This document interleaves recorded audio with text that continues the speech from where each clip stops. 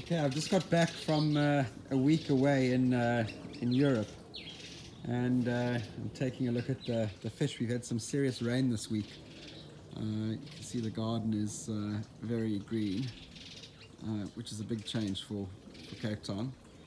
The fish haven't been fed a lot while I was away. My son was looking after them, so I just asked him to feed them maybe once a day. The water is also very cold. I think it's about 14 or 15 degrees at the moment, so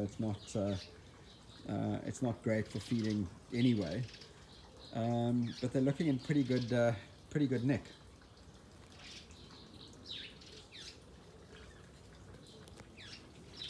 I need to actually start getting my breeding going for the season and work out what I'm gonna spawn and get the tanks ready. I haven't even started yet. Normally this time of year, I'm actually on my way already. But yeah, I've just been really hectic. But you can see the fish are looking really good. Bulking quite a lot, even though they're not getting a lot of food. They seem to bulk. I mean, obviously the females bulk with eggs in winter, but the colors are quite bright. I mean, that's a sign that they haven't had food for a while. It brings out the white in the fish. You can see the kwaku at the back, normally fairly yellowish. I'm actually walking behind them as they swim. The kwaku is normally fairly yellowish, but with not feeding, the white has come out so nicely. That's the other side of the pond. So yeah, looking good, really happy. Some of the babies in here are looking really good as well.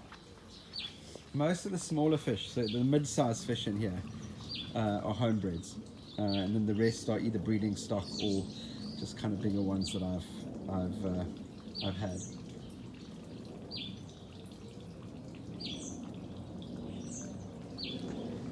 Lots of Gosankia. I love shower.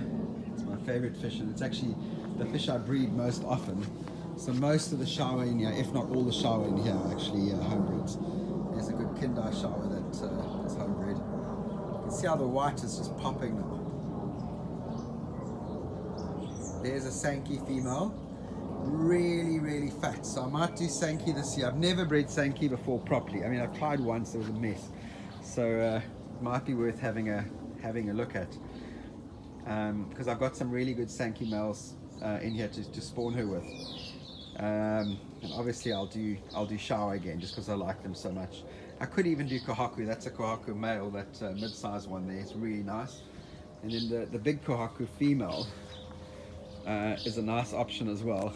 I thought of maybe crossing her back to Sankey or shower, but I'm not sure how well that would work. But you can see she's amazing. Look at that. So yeah, fish coming on really nicely. Can't wait for summer to get some growth into these guys.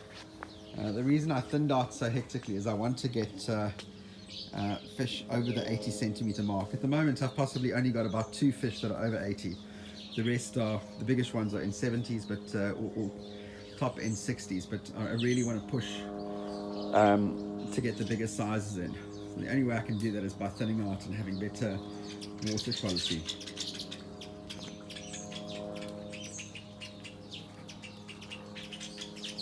There's tons of birds that come into this garden all the time. I've started feeding them, and I actually started feeding them when we battled with water, because they were just not getting water, they weren't getting food. They're coming to the ponds to get water, so I thought I'd put some seed out for them.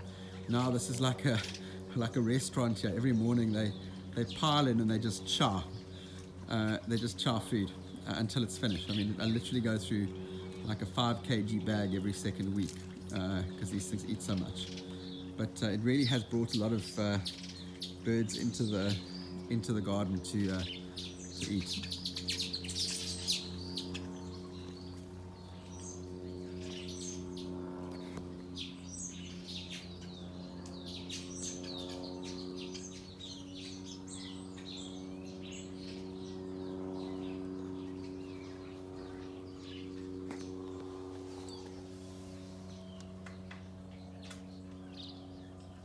See, the red on this fish is really good.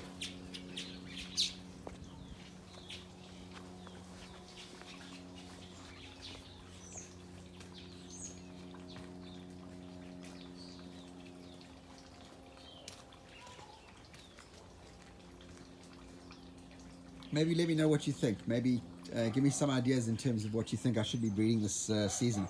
I'm going to document the whole thing, so let me know what you want to see.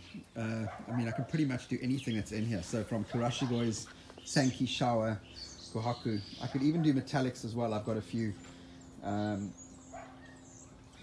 could do Kohaku to Karashigoi to get Ochibas. That might be quite interesting. But yeah, there really are quite a few options. So if you guys have got suggestions, let me know, and then let's see what we can do. I literally would need to start the breeding in about, gosh, 6 weeks time. We're almost in September, but I start about a month later. So in October is the first time I'd actually I'd breed. So if you've got any ideas in terms of what you think I should be spawning here, let me know. It might be quite interesting.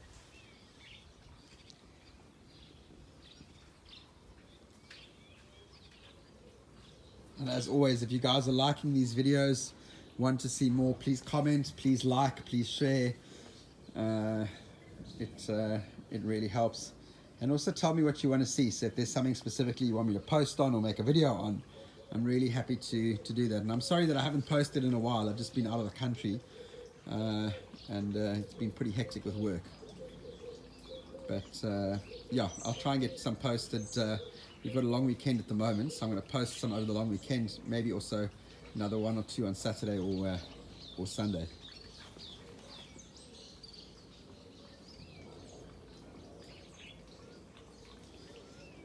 Here's that fish that I got in. It wasn't looking that great. It's come a long way since it's been there.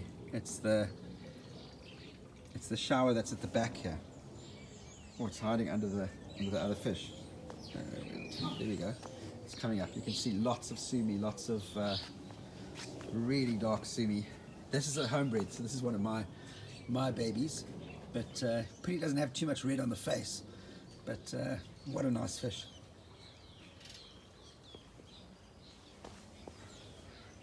Another homebred toss-eye there in front, shower.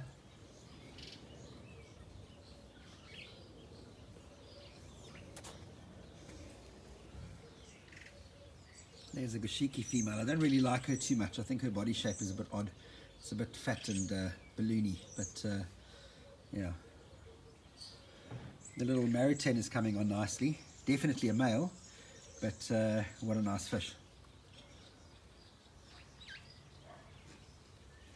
There's the other toss-eye I always post about, and we track the growth on. Sorry, you can see my shadow there. But there's the other little toss-eye. There we go. Black's starting to come through nicely. It's going to be a good fish. Just need to wait and see. Also looks quite bulky, so I think it might be female.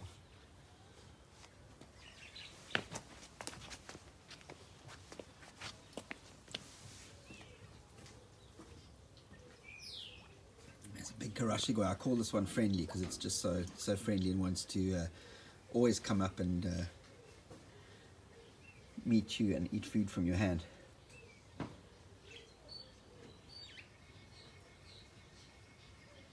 So that's also an option for breeding for this season.